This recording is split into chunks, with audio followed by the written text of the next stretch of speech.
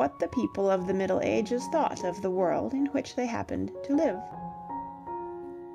Dates are a very useful invention. We could not do without them, but unless we are very careful they will play tricks with us.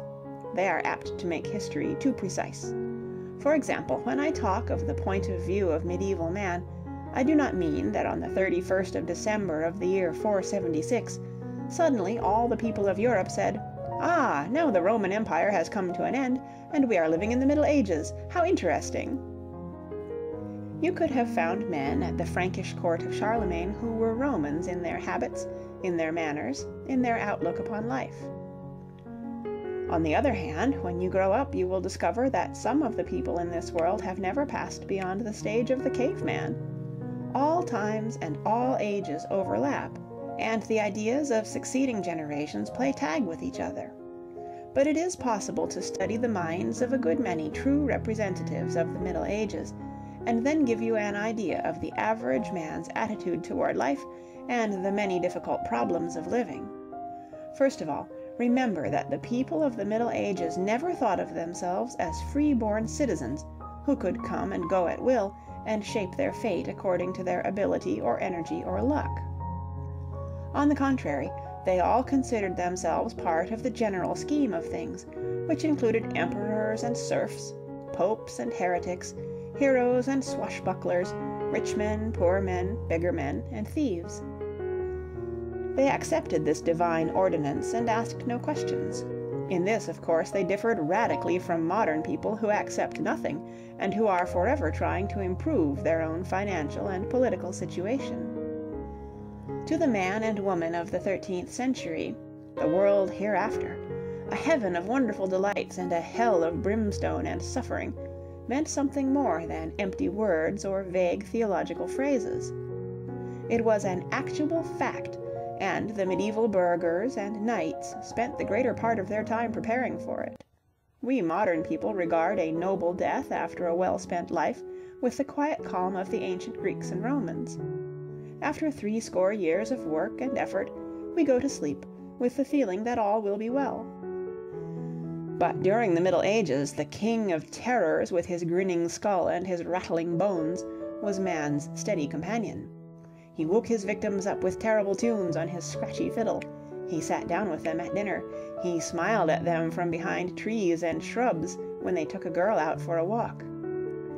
If you had heard nothing but hair-raising yarns about cemeteries and coffins and fearful diseases when you were very young, instead of listening to the fairy stories of Andersen and Grimm, you too would have lived all your days in a dread of the final hour and the gruesome day of judgment. That is exactly what happened to the children of the Middle Ages. They moved in a world of devils and spooks, and only a few occasional angels. Sometimes their fear of the future filled their souls with humility and piety, but often it influenced them the other way and made them cruel and sentimental. They would first of all murder all the women and children of a captured city, and then they would devoutly march to a holy spot, and with their hands gory with the blood of innocent victims, they would pray that a merciful heaven forgive them their sins. Yea, they would do more than pray. They would weep bitter tears, and would confess themselves the most wicked of sinners. But the next day they would once more butcher a camp of Saracen enemies, without a spark of mercy in their hearts. Of course, the Crusaders were knights, and obeyed a somewhat different code of manners from the common men. But in such respects the common man was just the same as his master. He too resembled a shy horse, easily frightened by a shadow or a silly piece of paper, capable of excellent and faithful service, but liable to run away and do terrible damage when his feverish imagination saw a ghost. In judging these good people, however, it is wise to remember the terrible disadvantages under which they lived. They were really barbarians who posed as civilized people. Charlemagne and Otto the Great were called Roman emperors, but they had as little resemblance to a real Roman emperor, say Augustus or Marcus Aurelius, as King Wumba Wumba of the Upper Congo has to the highly educated rulers of Sweden or Denmark. They were savages who lived amidst glorious ruins, but who did not share the benefits of the civilization which their fathers and grandfathers had destroyed. They knew nothing. They were ignorant of almost every fact which a boy of 12 knows today.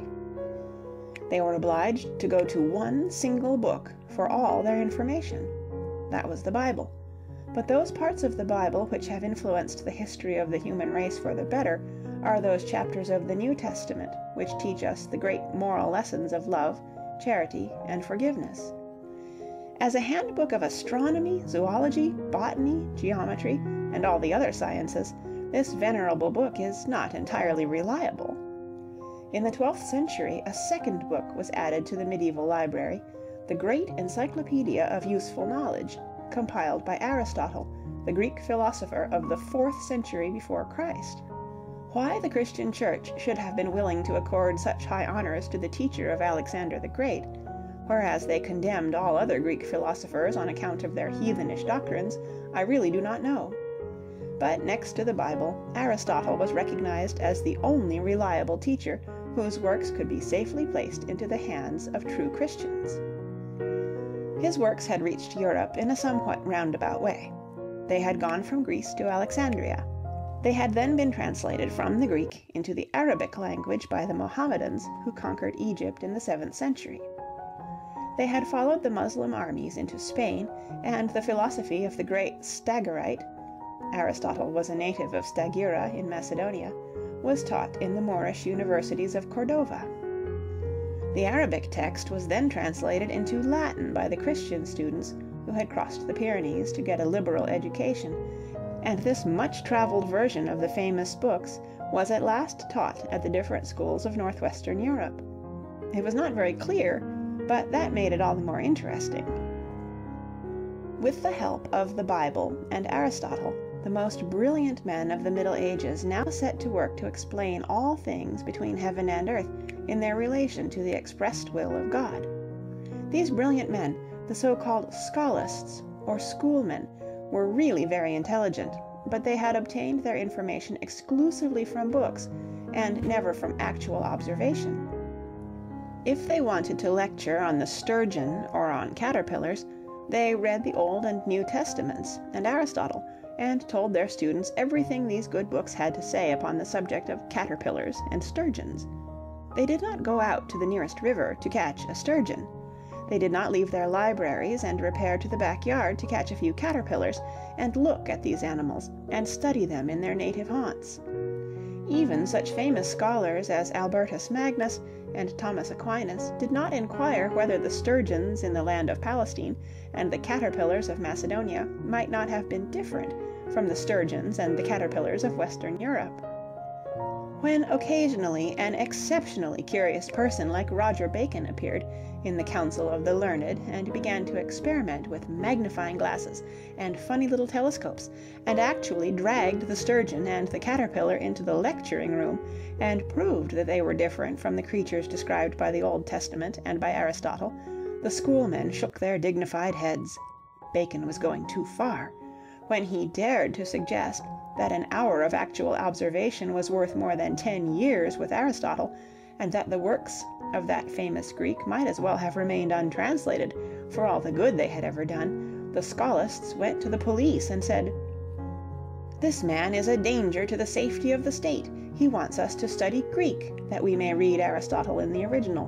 Why should he not be contented with our Latin-Arabic translation, which has satisfied our faithful people for so many hundred years? Why is he so curious about the insides of fishes and the insides of insects? He is probably a wicked magician trying to upset the established order of things by his black magic." And so well did they plead their cause, that the frightened guardians of the peace forbade Bacon to write a single word for more than 10 years. When he resumed his studies, he had learned a lesson. He wrote his books in a queer cipher, which made it impossible for his contemporaries to read them, a trick which became common as the Church became more desperate in its attempts to prevent people from asking questions which would lead to doubts and infidelity.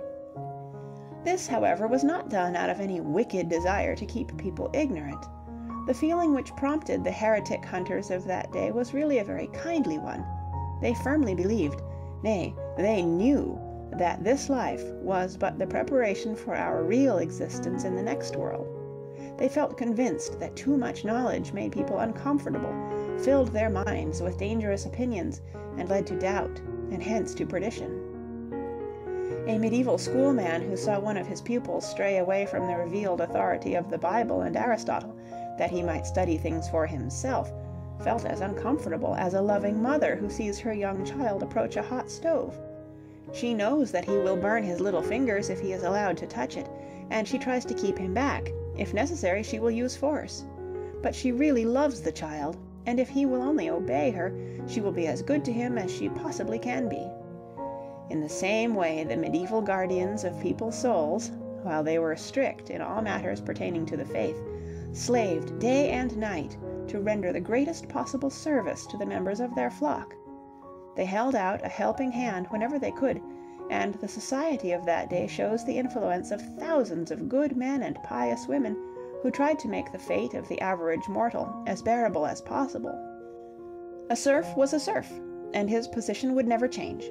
But the good Lord of the Middle Ages, who allowed the serf to remain a slave all his life, had bestowed an immortal soul upon this humble creature, and therefore he must be protected in his rights, that he might live and die as a good Christian.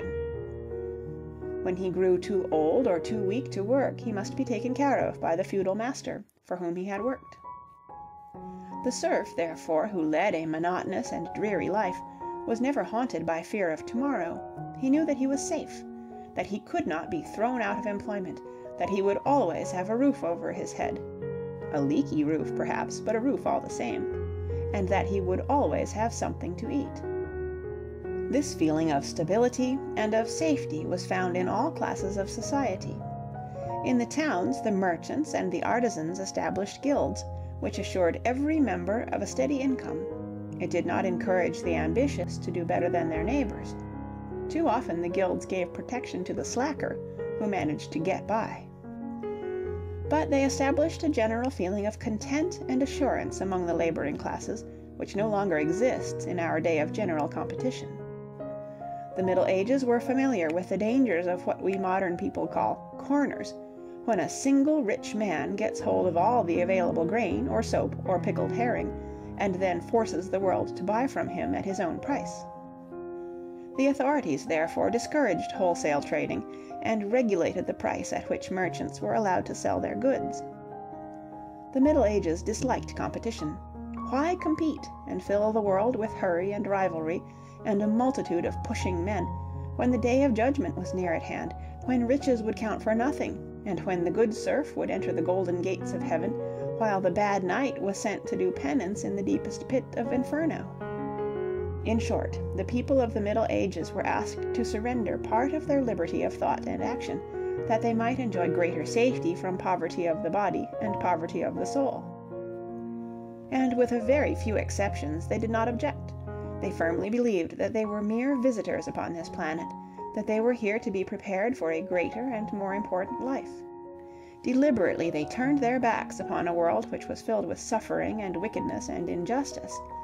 They pulled down the blinds, that the rays of the sun might not distract their attention from that chapter in the Apocalypse, which told them of that heavenly light which was to illumine their happiness in all eternity.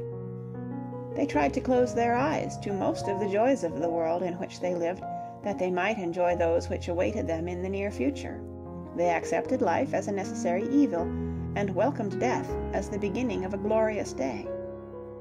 The Greeks and the Romans had never bothered about the future, but had tried to establish their paradise right here upon this earth. They had succeeded in making life extremely pleasant for those of their fellow men who did not happen to be slaves.